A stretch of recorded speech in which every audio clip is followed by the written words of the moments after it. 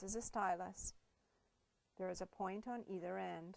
This is a little tool that you would use to trace over your design, and that will help transfer it onto your surface.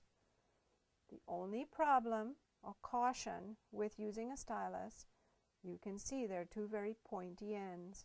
If you press too hard, what you actually do is you emboss the watercolor paper. Here I'll show you on just a scrap of watercolor paper. If I press really hard like this, you can probably hear that, I will actually leave an indentation, and if I press, I still have some graphite on my fingers. Let's see if we can show you this with the camera. Maybe you can't see it there too clearly, but I have embossed heavy lines into the paper, and when I go to paint on that, these heavy lines are going to attract the paint.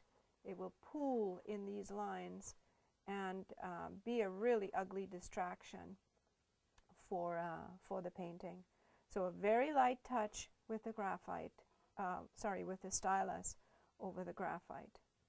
So that takes care of our transfer tool.